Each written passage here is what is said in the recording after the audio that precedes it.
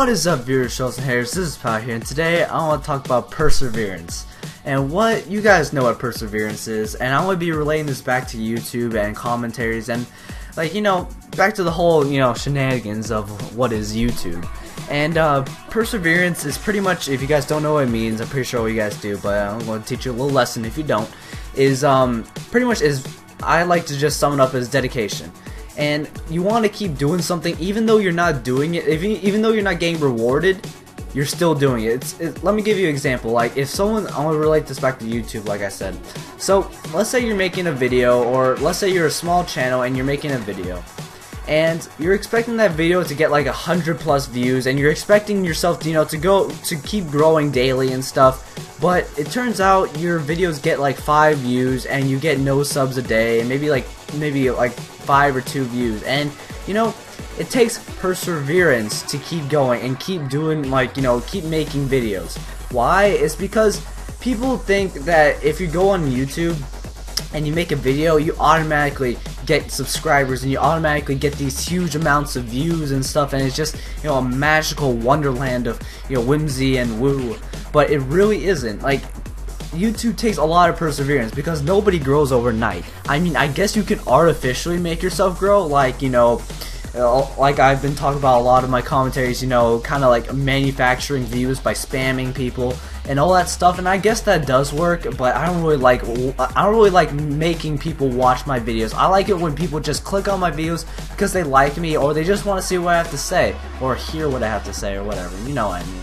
So yeah, when I make videos, and let's say this video gets 35 views and let's say 5 dislikes. If that happens, I'm not just gonna throw my hands up in the air and call shenanigans and then quit YouTube and start a new channel thinking that it'll be any better.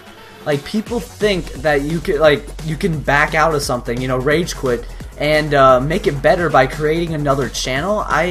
I don't understand why people think that will happen. I understand changing your name because you may not like it. I've done that before in the past. But just because your channel's not doing well, what makes you think a new channel will, get any more support than your old channel, But the thing is, for perseverance is you can relate this back to anything you want to do in your life.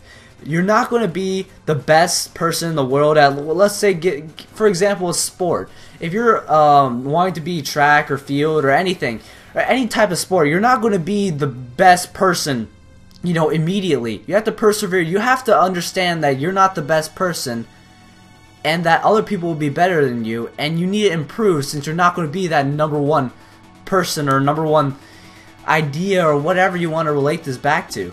It's just, people don't realize that YouTube takes a lot of dedication, and people just say, oh, you can just post anything you want. I can do this one-take wonder and go like, hey, what is up, viewers, shows and hairs? Oh, I forgot what I'm talking about. I'm just going to talk out of my ass right now. I don't like it when people do that. They put no effort into their videos, and then they expect to get tons of views and whine about how they're not. I'm like, you don't deserve those views. You have to persevere. You have to keep going with it. It's not just this thing that it grows by itself. You have to kind of make it. So that's what I have to say for today. I hope you guys feel influenced by this, and I'll see you guys later. Have a nice day. Peace.